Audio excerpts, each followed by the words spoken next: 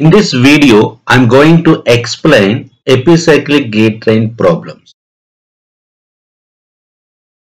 Now let us first see the problem.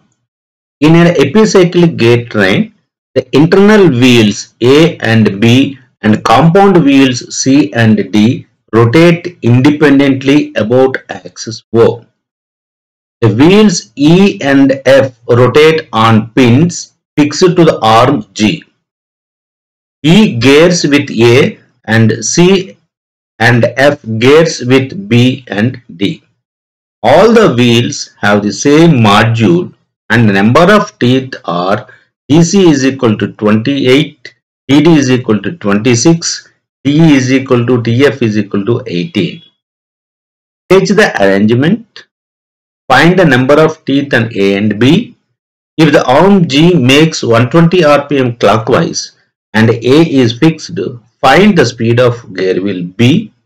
And fourth bit is if the arm G makes 110 rpm clockwise and wheel A makes 15 rpm counterclockwise, find the speed of wheel B. So thoroughly read this problem, and here in this problem the diagram is not given. With the help of the description we need to draw the diagram. That is the first bit. Sketch the arrangement. We need to draw the arrangement. According to this, here once again you can gone through this problem. There is A and B are annular wheels, that is internal gear teeth A and B, and C and D are compound gear wheels. C and D are compound gear wheels. So these four gear wheels rotate about an axis O, that is the center, that we can understand. Then wheels E and F rotate on pins fixed to the arm G. There is one arm you can take, and the arm E and F are rotated about a pins. Next, the E gears with A and C and F gears with B and D. Now you can see that, you can understand clearly. E gears with A and C. A is the annular wheel and C is the compound wheel. And F gears with B and D. B is the annular wheel, D is the compound wheel. So all the wheels have the same module and number of teeth or some of the teeth are given. Now is asking, first bit is asking to draw the diagram. Second bit to determine the number of teeth of the gear wheel A and B. And the third one is if the arm G makes 120 rpm clockwise and A is fixed, find the speed of the B.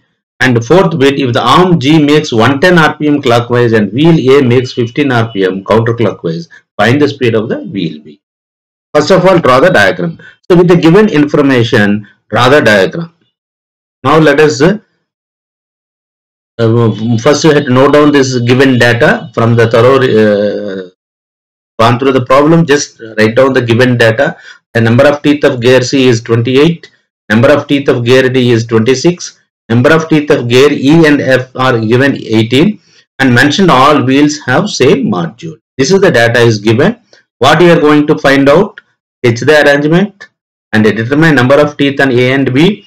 If the arm G makes 120 rpm clockwise and A is fixed, to find the speed of B. If the arm G makes 110 rpm clockwise and wheel A makes 15 rpm counterclockwise, find the speed of wheel B. Next, solution. So this problem may be solved by using the tabular method. Now first bit, sketch of the given epicyclic gate train. So the epicyclic gate train is given. Gear A and B are annular wheels and C, D and compound wheels. All four are having the same axis at O. Now let us look at this diagram. You can see that so the gear wheel A and gear wheel B, these two are the annular wheels, and the gear wheel C and D, these two are the compound wheels, and these four wheels are mounted at this point O. Now the E is meshing with A and C, and F is meshing with B and D. Okay. Now this is the arrangement of gate trains. Now this G is acting as an arm. Okay. Now G is acting as an arm, and the gear E and gear F are pinned at this end one pin and this end another pin. Now the arm is rotating about this O. Okay. Now we can determine the number of teeth on A and B. Second bit is asking to determine the number of teeth on A and B. From the geometry, we can know that diameter of the gear wheel A is equal to diameter of the gear wheel C plus 2 times the diameter of the gear wheel E. So from the geometry, we can find out this dA is equal to dC plus 2 dE. Similarly, dB is equal to dd plus 2 dF. And for the same module, the number of teeth are proportional to their pitch circle diameters. So they have to diameters dA is almost equal to TA. So now we can substitute TA is equal to TC plus 2 TE. And substitute the given number of teeth for TC and TE, you can obtain the number of teeth for TA, that is obtained 64. Similarly, for TB is equal to TD plus 2 TF. So TB is equal to 62 number of teeth. Now all gear teeth are known. So if third bit, if the arm G makes 120 RPM clockwise and A is fixed, the speed of B to be determined by using the tabular method. So NG is equal to minus 120 RPM because it's clockwise, and NA is equal to 0. Okay, now we need to find out the speed of the B, so that will be obtained after completion of the tabular. Now let us see that tabular form, tabular method. First draw the table. First column is step number, second column is condition of motion, and remaining columns are speed of gears or elements, revolution of elements. Arm G, gear A, gear E, compound gear C and D, gear F and gear B. Now let us see the first step. So arm fixed and wheel A rotates through plus 1 revolution. That we are assuming that arm is fixed and wheel A rotates through plus 1 revolution. According to the condition of motion, we have to determine the speeds of all the elements. Arm G is 0, arm A is plus 1, and arm E. So that is E and A are meshing, okay, and both are internal meshing. So the same direction, it's a positive TA by TE. Now the compound wheel CD, that is also that minus TA by TC. So both are because that gear E and gear C are external teeth and they are rotating in opposite direction, so minus TA by TC. And gear wheel F, that is obtained plus TA by TC into TD by TF, and gear wheel F is obtained TA by TC into TD by TB. How these values are obtained? We know that speed of the follower by speed of the driving wheel is equal to number of teeth of the driving wheels by number of teeth of the driven wheels. Using that formula, we can obtain this equation. Next, step number 2. So if those who are not understand how we are going to find out, just you have to watch my video, the gate trains video. In that I clearly mentioned the speeds of that is train value, speed ratio, how velocity ratio, how we are going to find out for compound gear wheels. You can clearly understand. Next, go to the second condition. Arm fixed, wheel A rotates through plus X revolution. Now you can multiply X with all the above elements, you can obtain the answers. So 0 plus X, TA by TE into X, minus TA by TC into X, TA by TC into TD by TF into X, TA by TC into TD by TB into X. So we have multiplied X with all the elements. That is the second. Only thing in this tabular form is only we have to frame the first row is very important. The second and third is almost equal. Second is only for multiplying X, and third is add plus Y revolution to all elements. Add plus Y revolution to all the elements.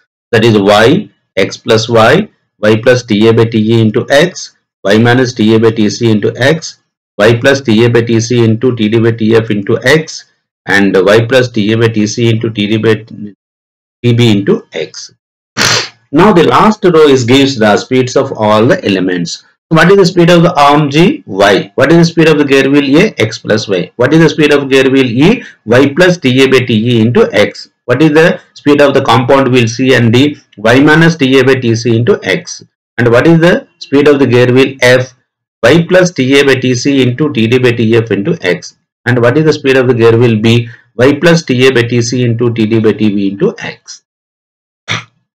Now number of teeth is known. Only unknown here it is x and y. Now we are going to find out the x and y with applying the given conditions. So apply the given conditions and determine x and y. The speed of the arm G is given minus 120 rpm. And speed of the gear A is fixed, that is 0. Therefore, NA is equal to x plus y is equal to 0. And from this you can find out the x is equal to minus y, and that is equal to minus of minus, that plus 120. X is equal to 120. Now from the table, speed of the gear will be is NB is equal to y plus TA by TC into TD by TB into x. Now you can substitute all the values x, y and number of teeth. Then you can obtain the speed of the gear will be. That you can see that. You can substitute all the data. You can obtain the speed of the gear will be is minus 4.9 rpm. So minus means it's in clockwise direction. So direction of the gear B is a clockwise direction. Next, go to the fourth one. Apply the given conditions and determine x and y in fourth case. Speed of the arm G is minus 120 rpm and speed of the gear A is 15 rpm is given here. So therefore, NA is equal to x plus y is equal to 15. 15 means it's counterclockwise direction, positive direction. Okay. Now from that you can find out the x value. X is equal to 15 minus y. Minus is y is minus 120, minus minus plus. So 15 plus 120, 135. So from the table, speed of the gear B is that equation. You can use y plus TA by TC into TD by TB into x. Now substitute all the data. You can obtain speed of the gear will be, that is a 9.4 rpm. Positive means it's a counterclockwise direction. So the direction of the gear B is a anti-clockwise or counterclockwise direction. So this is a simple way. Once you have to complete the tabular form, then we can find out the whatever the speeds of the elements. All the elements we can easily determine by using these. I hope everyone can understand how we can solve this problem.